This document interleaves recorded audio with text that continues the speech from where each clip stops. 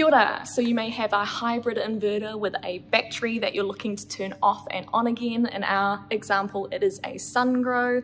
Let me show you how. So the first thing you're going to do is go to your switchboard and turn off any backup circuits because they are going to be impacted by the inverter turning off.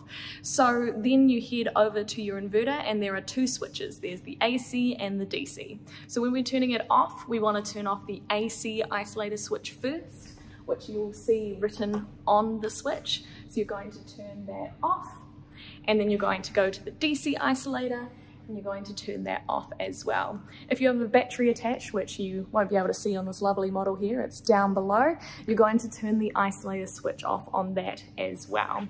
Now to turn it back on again, it's a slightly different process. So you're going to turn on the AC isolator switch. Then you're going to wander off to your switchboard and you're going to turn those backup circuits back on, ready to go. You're going to turn your battery on, the isolator switch in there if you have one, and then you're going to turn the DC switch on right here. And that is how you turn your hybrid inverter and battery off and then on again. Simple as that.